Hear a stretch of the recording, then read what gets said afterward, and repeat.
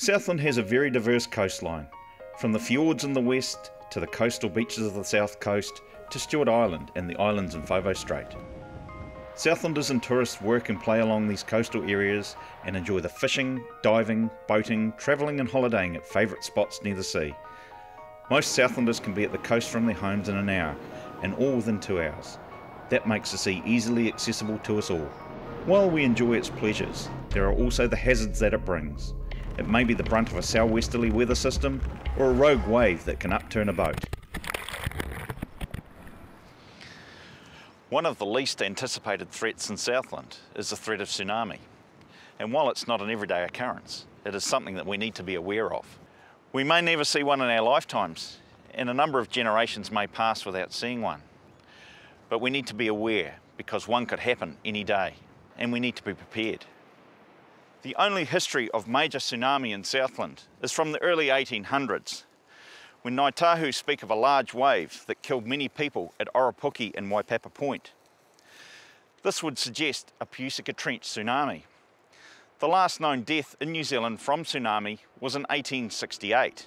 It is important to remember that man's presence in New Zealand is relatively recent at around 1,000 years. The Earth's forces which create tsunami have been twisting and moulding the Earth for millions of years. This means that information about major earthquakes and tsunami rely heavily on science rather than human experience. We will explain Southland's tsunami hazard and some of the possible consequences so that you may be better prepared. Here is some information about tsunami from scientist Graham Leonard. Graham is a senior scientist within the Risk and Society Department of GNS Science. New Zealand is one of the most at-risk countries in the world for a tsunami. In any one century, there's probably a chance of several large destructive tsunamis to hit New Zealand.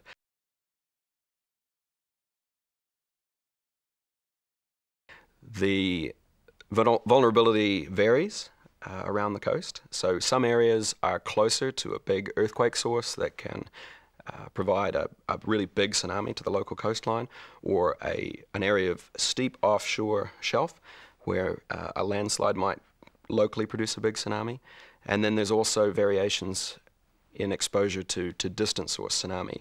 So tsunami that might be coming from South America or the northern part of the Pacific, or even the Tongan, Samoan area will generally affect certain parts of the country more than others. So especially the east coast and the northeast coast is more exposed to those Pacific-wide tsunami.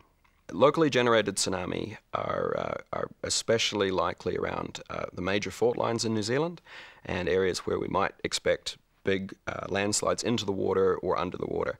So we have a major fault line off of the east of the North Island. It's the boundary between the Pacific and the Australian plates, and that can generate very big tsunami along the east coast of the North Island. We also have a similar subduction zone trench off the southwest end of the South Island.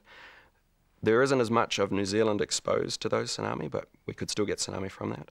And also the Alpine Fault, the fault that runs through the South Island that generates the Southern Alps, could cause displacement near the coast on the west coast of the South Island, creating quite locally large tsunami.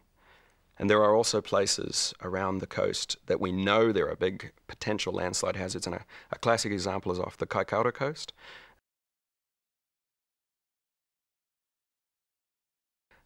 We get tsunami from a range of different places. Tsunami arrive from across the Pacific right through to faults and landslides just offshore.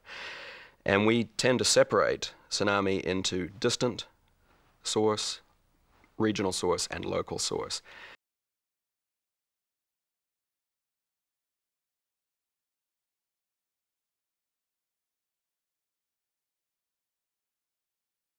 Tsunami are never just one surge of water. So tsunami come as a series of waves, and there are two important points. The first wave may not be the largest, and tsunami waves may continue to arrive for many hours. If it's a really big tsunami, it may be causing disturbance in harbors and in the ocean for up to a day or longer. And what's interesting about tsunami waves is they have a really long length between waves. So if if the positive wave arrives first, the bulge of water arrives first, it will rise rapidly and keep coming and coming for tens of minutes potentially. And then it'll take the same amount of time to suck back out, and then it will come back in again.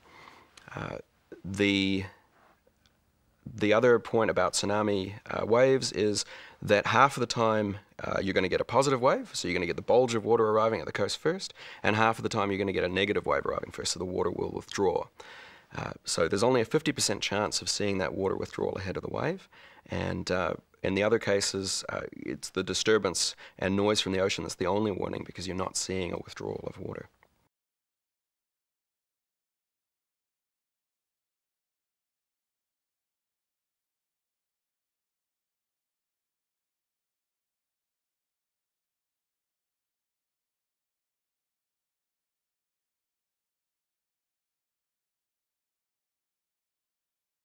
In a tsunami, it's always best to try and get away from the water rather than trying to hold on to something. Tsunami waves are full of sand and rocks and buildings and sheet metal and cars and trees, and so they're very dangerous. People who are in the water, even if they're holding onto a tree or holding onto a building, are very badly injured commonly by a tsunami wave. So it's always better to head for higher ground. In a case where the tsunami is extremely close by and there's no high ground nearby and there's a good solid high-rise building nearby, it might be worth heading up to the top of that building, but it would need to be several stories high. Even if you're at the coast in an area that is dead flat, it's still worth running inland. Every meter a tsunami travels inland, even across dead flat ground, it will drop in elevation, or every few hundred meters. So every meter inland that you manage to run, you're going to be safer from that tsunami. As Graham told us, there are three types of tsunami. Local source, which are generated within 1 hour travel time from our coast, regional source tsunami, generated 1 to 3 hours from our coast, and distant tsunami, which are generated more than 3 hours from our coast. Regional source tsunamis may come from the subantarctic faults. Fortunately, tsunami-generating earthquakes in this area are rare. The other likely regional source is from faults on the east coast of the North Island, around the Hikarangi Trough and the Kermadec Trench. Distant source tsunamis can come from anywhere around the Pacific Ring.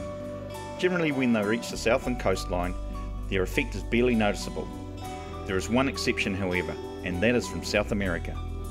The South American fault, which is very active, is known to create large tsunami. Most recently in 2010 following a magnitude 8.8 earthquake.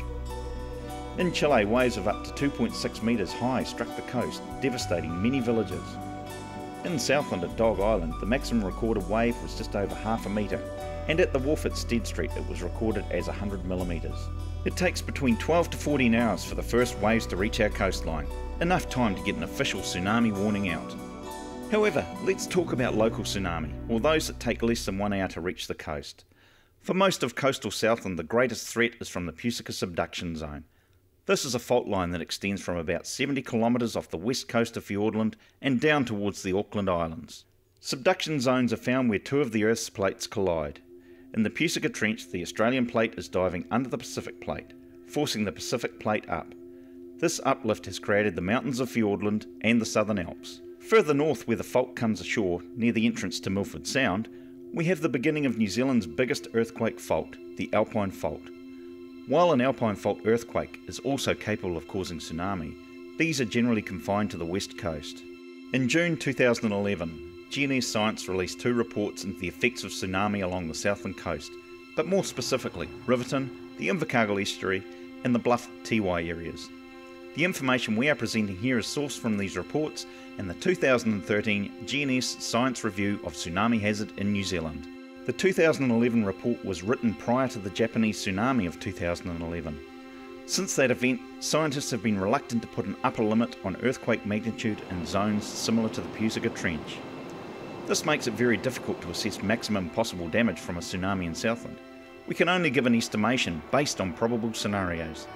The impact of a tsunami is dependent on many things, including the magnitude of the earthquake, the area of the fault line that causes the quake, whether the fault moves horizontally or vertically, and the tide at the time the surges reach the coastline.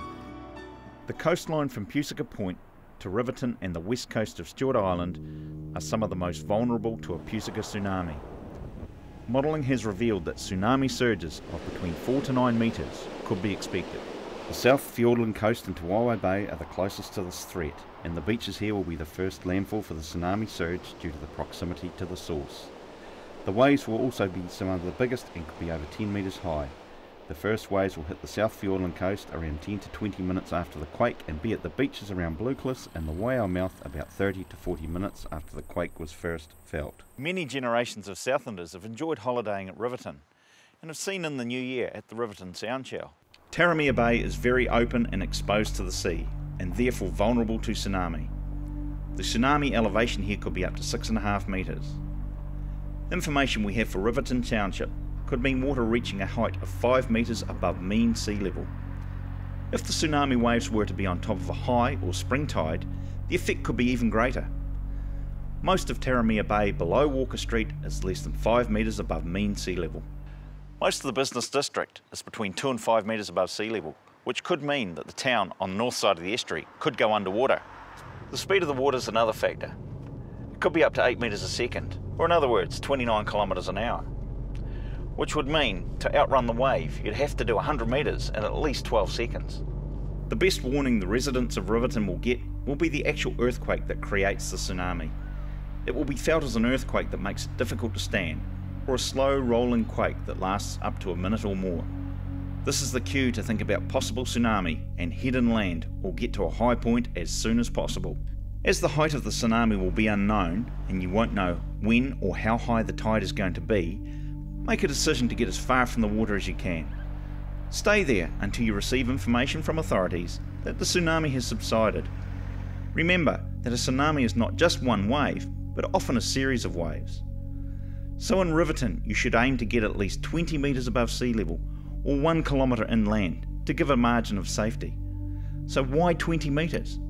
You need to make sure that you're at the height that gives you some sort of safety margin. Invercargill is also susceptible to tsunami. The areas along the length of Arete Beach, parts of Otatara around Daffodil Bay and Sandy Point, the low-lying areas along the lower Arete River, Clifton and Awarua are also at risk. There is also the threat of overtopping of the flood protection along the lower Waihopai stream, in the vicinity of the Stead Street Bridge, along Bond Street through to the Waihopai Bridge on North Road. The airport is very low-lying and vulnerable to overtopping of the Stead Street flood protection. Along Arete Beach, we could see waves varying from 3 to 6 metres. The residents of Otatara have always had the threat of tsunami in the back of their minds. The GNS Tsunami Modelling Report 2011 tells us that coastal sand dunes and the forest offer protection in low-lying areas. The areas along Arete Beach through Sandy Point are dispersed with sand dunes and trees. These help to break up the surges of water and take the force out of the waves, thereby minimising the threat. During a tsunami alert, Stead Street is almost certain to be cordoned off, as it is at threat of being covered by water. Further research is required to find the exact risk for all the vulnerable sites around Invercargill. Residents would need to consider using Otatara Road, Bay Road route to go inland. We are working with GNS Science with updated ground level information to quantify this. On a good day, we see strong tidal inflow into Bluff Harbour. Yet in a tsunami, we can see inflow speeds of up to 28 kilometres an hour and inundation of up to 8 metres above sea level. Island Harbour would be at threat of total inundation, along with some of the lower lying areas close to the harbour.